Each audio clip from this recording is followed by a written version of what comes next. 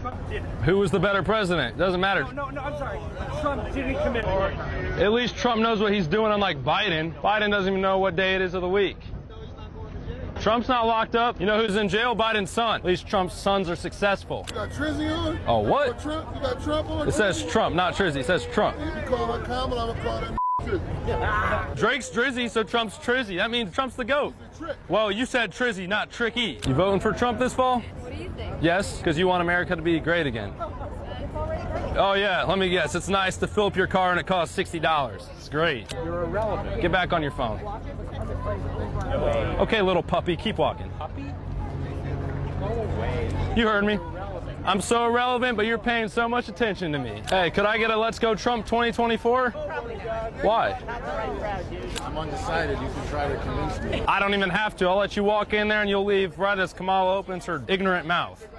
I mean, she just gets drunk and stands behind the podium and jabbers a bunch of nonsense. Are you guys voting for Trump? Polite thing to do is respond when someone asks you a question. Yes or no answer. That's what I thought. Well, I want to hear what you have to say. Oh, I'm just saying, let's make America great again. Vote for Trump. You listening or are you playing on your phone?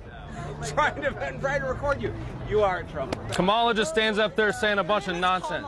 Her name is Kamala. Well, I don't give a shit And anyways. she's VP. I don't care. I don't even care. Watch her kick his ass on September 10th. Oh, I'm so scared of her. Nah. You should be. I'm not scared of her. I'm not scared of her. You guys tried to take out Trump and failed. How does that feel?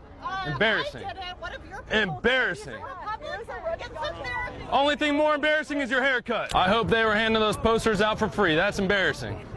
You don't believe in freedom of speech? Then don't tell me to shut up. America's already great.